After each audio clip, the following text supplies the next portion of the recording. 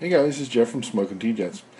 You know how we all like to have the T-Jets or the slot cars like pull a trailer or to like pull something, whether it's the a little rig that'll hold a motorcycle or it's the like the vibrators had the box fans and things like that.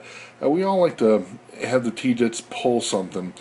And what I'm going to do in this next video, I'm going to show you a real quick, easy way to make a hitch that you can adjust to go into most of the T-Jets. And it's a real easy way, and you can do it with the materials I bet that you already have. You don't have to go out and buy anything special. And quite frankly, you can use the materials, and I'll tell you about it when I get to it, that aren't any good. Some of them are better than the others, but there's a real quick way to make a little trailer hitch so your T-Jets can start pulling some things around the track. Alright guys, I'll stop the video and show you what I'm talking about. Okay guys, we're back for the next part of the video. This is the little trailer hitch that I wanted to show you how I made. I think that the first selection is you got to figure out what kind of car you want to be pulling the trailer hitch. You can do something appropriate or something totally inappropriate. It doesn't matter. It's like whatever you want. I was thinking about, I like the Fairlane for this one. Yeah, I think it's a good match. Let me take the little hitch off here. There's other possibilities, though. I did think about the T-Bird, and really, that's not a bad go at it right there. I kind of like the way the T-Bird looked. Some people say, well, the T-Bird's a little muscle car. Well, it can be, but it doesn't look too bad pulling a trailer. Somebody says, well, why don't you just go over the top with it and have something really fast pulling it? Well, I did think of that, and you can do that. I mean, you can do whatever you want. There's a Riviera that I kind of did up to be like a police car. We've got the green light on top, the engine on the front there. It just actually absolutely screams around the track. But again, to me, not really appropriate. I want something that's going to look good with the trailer. As far as the Rivieras go, I love them. I think they look great. I even thought about this one, the little white one. I think that's a good match. I really do. I think that's a good match. I'm considering doing that one. I really like that the way that the Fairlane is, but I like the way that the Riviera, as far as the way it looks like when it's pulling something, is real good. But then I was looking at some of the cars that I got, and I saw this convertible, and then it just hit me. It's like, no, that's it right there. That's it right there. What's interesting is with these little hitches, you got to pick one. What do you want to pull? Well, obviously we got this little trailer, and two is you got to pick what kind of car do you want to pull, use to pull the trailer, because you can't make a hitch that's going to be universal for all the cars, and I'll show you what I'm getting into. I'll use the Fairlane as a demonstration, but this convertible, this Galaxy, I'll show you in the next part of the video what I mean as far as the it'll be a custom hitch for that car. Okay, I'll stop the video and I'll see you in the next segment. Okay, we're back again. The next part I want to point out is the Fairlane here has the hitch on the back, but you see how much longer the Galaxy is here? It's got a much longer tail end to it. I'm going to rotate the cars on their sides here so we can look at that a little bit easier, a little bit better. Let's see if we can get that lined up. Yeah, here's what I'm talking about. The tail between the chassis and the car, and the tail here between the chassis and the car, there's considerable bit more distance here. So our hitch that we're going to make, it's going to be a little bit longer than the hitch that we made here. So that's why it's custom for the pieces that you're making. Yes, each hitch you might be able to put on other cars that have the similar distance here, but what I'm saying is it'll be customized for this car, and it's going to come out good. So once again, let me stop the video. We'll get to the next part. Just a sec.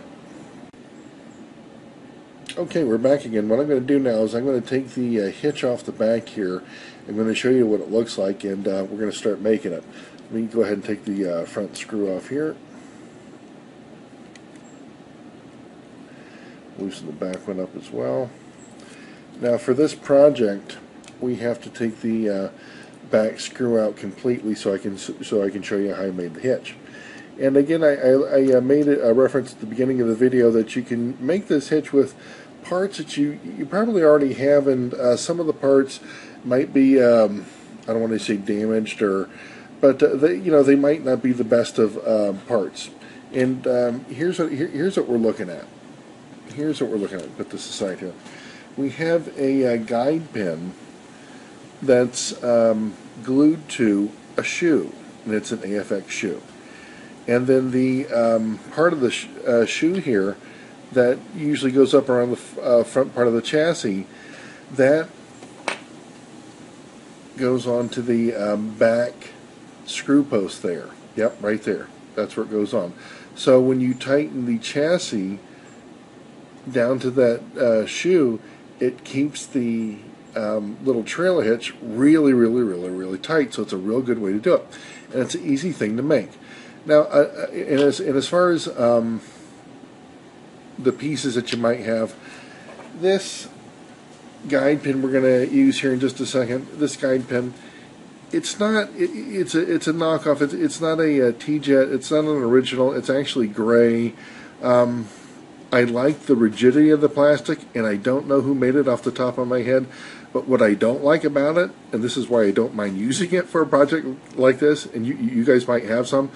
Why I don't mind using it is every time I try to fit one of these gray ones in, I try to get them in, and it seems like they're so fat, they're so wide that you almost have to sand either side to get them to fit in properly. The old Aurora ones, well, they just fit right in. These gray ones, it's like, man, whoever reproduced them, and again, I don't know off the top of my head who made them, they're just a little wide, so if you got them, use those.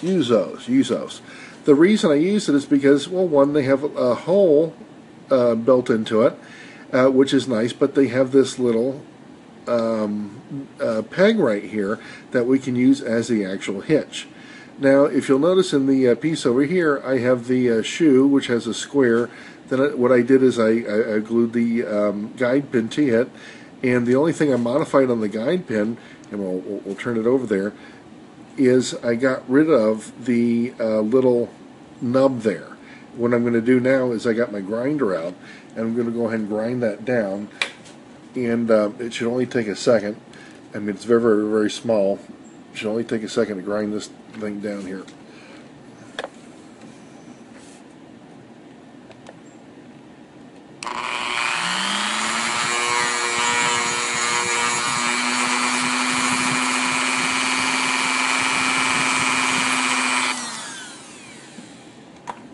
There we go.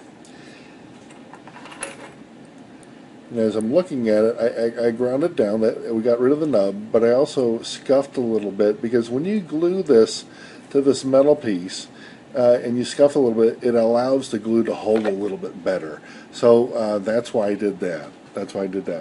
Now here's what we got to do. The next step is with the car that we're going to use, we have to get this little hole in place, and then we have to have it sticking out here, and we have to measure and then finally cut where we need to glue the guide pin. So once again, I'm going to shut the camera off. We'll do that in the next segment. Okay, we're back again. I just loosened up the screws. Get rid of the chassis here. The back part where the hitch is going to go, that's what we're going to address first. Let me go ahead and get rid of the back screw completely here. Okay, the first thing we need to do is we got to put the shoe that we have. We're going to go ahead and put the back screw and the shoe together, and then we're going to screw it onto the body so we can actually measure the length that we're going to need. There we go. To make the hitch, because each car, they're not going to be identical. They really won't be identical. So if we just go ahead and replace that back screw with that hitch on there, we don't have to screw it in all the way, just so we know it's good and to where you can pull on it. It's snug. So let's go ahead and look at it and see what it's going to take to put the hitch on there, where we need to go ahead and put that guide pin on there. You don't want it up against it or underneath. You want to give it some leeway. So I'm figuring somewhere around there. So what we'll do is we'll get our guide pin, and we'll put that little thing right up under the bumper there, and that looks pretty good, just setting it like that. Now just looking at it, not really putting it on there too much. That looks like it's a good place. That looks like it's a good match right there. So what I'm going to do is I'm going to go ahead and score. Make sure everything's just right. Here we go. I'm going to go ahead and score the back there of the shoe and just go ahead and clip that off.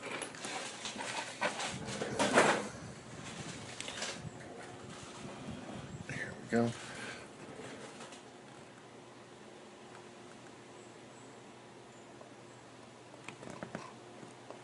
Okay, good. I got a little mark on there. Now what we'll do is we'll cut that with some scissors, and that should be the perfect length that we need to cut that. I can see where my mark is. I'm going to line the scissors up. And I'm going to go ahead and make the cut. Good. Now, go ahead and get that back in the camera. What that did is that just gave us a little bit of that shoe that's sticking out of there, but that's enough length for the guide pin to be glued on there. So what I'm going to do next is I'm going to detach the little shoe from the back, and I'm going to glue the guide pin onto it, is what I'm going to do next. Go ahead and get that out of there. There we go.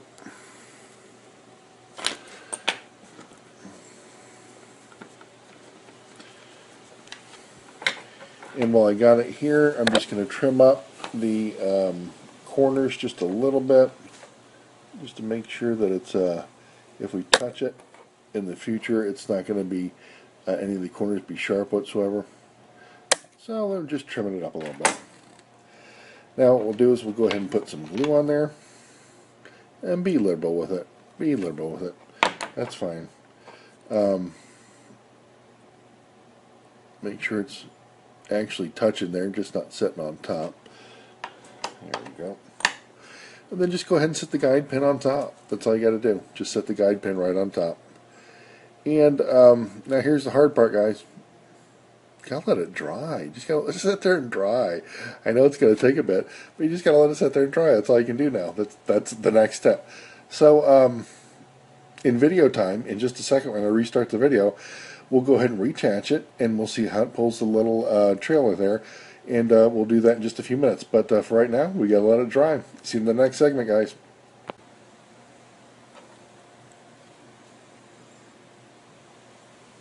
No, damn it, don't touch it. It's not done yet. Alright guys, we're back now. It looks like the little trailer hitch is dried. What we're going to do now is I'm going to take the hitch, I'm going to put the back screw in it, we're going to put it on the body, and we'll hook the chassis up to it. We're going to see how it runs. I just got the trailer hitch on, and what I'm going to do now is I'm going to slide the chassis in, and it's going to go right underneath the trailer hitch there, and the chassis slips right in. We'll go ahead and tighten the back screw, get that back in place.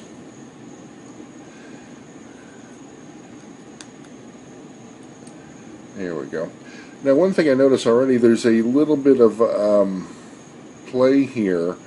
What I'm going to do is I'm going to bend the shoe just a little bit so it sets up under here a little bit better is what I'm going to do. So once again, let me stop the video, be right back with that, and make some fine adjustments and put it on the track. Alright, we got the trailer hitch on the car there. We got the little trailer hooked up. We're going to see how it runs. I'm going to pan back a little bit, stand up, see if we can get to go. Now one thing I do like is I like if you have a T-Jet, if it's pulling something, to pull it a little slow. I don't need the fastest car in the world. I need it to look good. So that's one of the things that I do.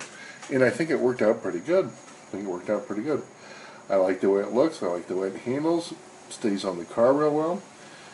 It's a fun little project. Hope you all enjoyed it. Again, this is Jeff from Smoking T-Jets. See you in the next video.